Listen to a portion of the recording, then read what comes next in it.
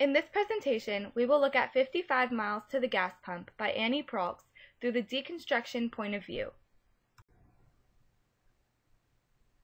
The deconstruction school of literary criticism is different from the formalists and new critics, as well as the reader response strategists.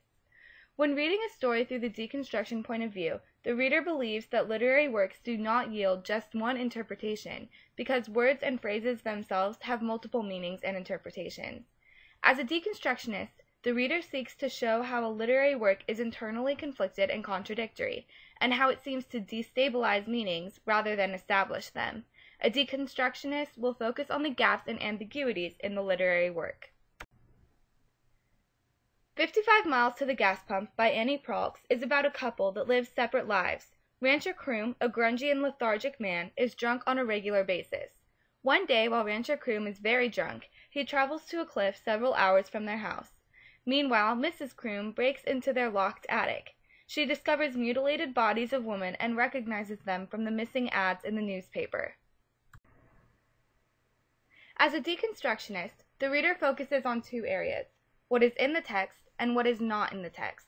When looking at what is in the text, a deconstructionist focuses on unexpected relationships that at first seem insignificant to the story, but ultimately undermine or confuse the argument. The reader will also focus on specific words and ideas in the literary work that are inconsistent and contradict the rest of the story. The first example of contradiction in 55 Miles to the Gas Pump is the description of Mr. Proulx. He is described as a quick-footed dancer, but he is also a sloppy drunk man. This is contradictory because a drunk man often stumbles and falls. They are not quick-footed dancers. When reading this through the eyes of a deconstructionist, you might ask questions similar to these. Is Proulx trying to convey Mr. Proulx as a productive, sober man during the day that drinks his life away at night? Is Proulx purposely demonstrating internal conflict in the story to represent Mr. Proulx's unstable mindset? An example of inconsistency within Proulx's story is the syntax in the first and second paragraphs. The first paragraph is faster paced than the second, and the thoughts are more sporadic. This highlights Mr. Proulx's fast-paced, careless lifestyle and self-destructive nature. The second paragraph, which is slower paced and more coherent than the first, highlights Mrs. Proulx's self-assured and generally calm nature. These inconsistent choices of syntax exemplify the differences between Mr. and Mrs. Proulx. When reading this from the deconstructionist point of view, you might ask something like, how is Mr. and Mrs. Proulx's marriage successful when they are two very different people? Another example of contradiction in 55 Miles to the Gas Pump is the last sentence. The simple statement from Mrs. Proulx's point of view, when you live a long way out you make your own fun, follows the dramatic events of Mr. Proulx's presumable suicide and Mrs. Proulx's discovery of the murdered woman. The tone is completely calm, while the rest of the story is somewhat harried. The syntax also contradicts the long, convoluted sentences of the previous two paragraphs. As a deconstructionist, you might ask, does Proulx purposely change the tone of the last sentence to exemplify the conflicting morals between the reader and the characters who live a long way out? When reading literary works from the deconstructionist point of view, it is important to not only look at what is in the text, but also at what is not in the text. You must carefully consider what the author does not explicitly state, and situations that are not included in the work. They must be analyzed in regards to how they would affect the reader and society as a whole had they been included. The title 55 Miles to the Gas Pump is the first example of ambiguity within the text. While at first the reader may think the story is about the abuse and murder of women and the conflicts in a supposed healthy relationship, in reality the story is about geographic distance. It focuses on a lack of civilization and what occurs when people do not have a community to interact with. Understanding this ambiguity in the title is crucial to understanding the true meanings of the short story.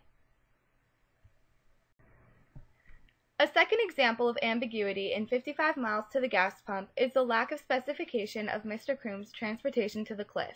The text states Rancher Proulx at night galloping drunk over the dark plain, turning off at a place he knows to arrive at a canyon brink where he dismounts. Galloping and dismounting describes a horse, but turning off is used to describe a car on a road. The title 55 Miles to the Gas Pump also seems to allude to a car rather than a horse. This is an example of how words and phrases have multiple meanings and create uncertainty within a literary work. After Rancher Croom reaches the cliff, he looks down on Tumble Rock, waits, then steps out, parting the air with his last roar, sleeves surging up windmill arms, jeans riding over boot tops, but before he hits, he rises again to the top of the cliff like a cork in a bucket of milk. It is generally assumed that at this point in the story, Rancher Croom has committed suicide. However, this is not explicitly stated. This leads to doubt and confusion. As a deconstructionist, the reader can make one of 4 assumptions. The phrase steps out and rising again to the top of the cliff could mean 1. That Rancher Croom stumbles off the cliff and dies, and his body bounces off the sharp rocks at the bottom, or 2. That Rancher Croom jumps off the cliff and dies, and his body bounces off the sharp rocks at the bottom. 3. After becoming drunk and standing at the edge of the cliff, looking down at his possible death, Rancher Croom comes out of his drunken disillusionment like a cork in a bucket of milk and vows to start anew. Finally, 4. Rancher Croom hangs himself, and cork in a bucket of milk represents his body bouncing up after the rope is pulled taut. A deconstructionist would conclude that this part of the story is vague and leads to multiple possible interpretations. A 4th example of ambiguity within 55 miles to the gas pump is Mrs. Croom's discovery of the dead woman in the attic. It is not explicitly stated how the woman died or how they even arrived in the first place. However, we do know that Mrs. Croom recognized the woman from their missing woman photographs in the newspaper. After reading the description of the woman, some desiccated as jerky and much the same color, some moldy from lying beneath roof leaks, and all of them used hard cover with hairy handprints, the marks of boot heels, some bright blue with remnants of paint used on the shutters years ago, one wrapped in newspaper nipple to knee. A deconstructionist might ask, did Mr. Croom murder these women? And since Mrs. Croom's reaction to the dead woman is anticlimactic, did she already know about the murders? When you live a long way out, you make your own fun is the final example of ambiguity in 55 miles to the gas pump. From a formalist perspective, this statement is definitive, but for a deconstructionist, this statement provokes multiple thoughts and questions.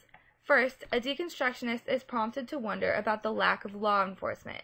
Is this why Mr. Croom was willing to murder women? Because he knew he would get away with the crime? Second, maybe because Mr. and Mrs. Croom are so isolated from society, they simply have a different definition of fun. Third, maybe this statement is Mrs. Croom's way of defending her husband's actions. For a deconstructionist, these thoughts lead to other questions, such as, what exactly is Mrs. Croom's definition of having fun? It appears that she is almost pleased to find the dead bodies. Does she also have a hobby that is seen as psychopathic? In addition, is this all just a sick game of hide-and-seek that Mr. and Mrs. Croom play to stay entertained? Could Mr. and Mrs. Croom be playing a game in which he kills and rapes women, and she has to figure out what he is doing?